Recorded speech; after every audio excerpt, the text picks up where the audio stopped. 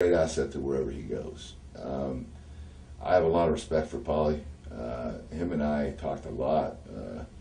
He protected me a lot in WWE. He really felt that I should have been the basically the franchise guy. He really believed that. He liked me. He loved watching my matches. Felt I was very believable, and he was happy to have me in ECW. But it wasn't the ECW I thought it was going to be. I thought Paulie was going to run it. Right. Vince pretty much ran it, which didn't bother me that much because Vince has a great mind for the business. But I thought it was going to be out of control ECW, Paul Heyman style, and it didn't end up being like that. So, do you feel Vince didn't want it to get like that because he didn't want anything bigger than WWE? I don't know why. You know what? I don't think Vince.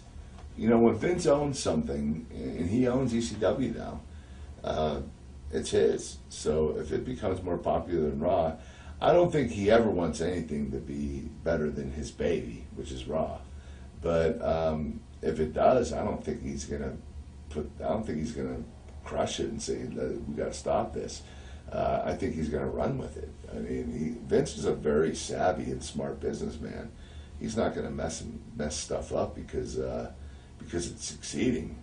I mean, he definitely does not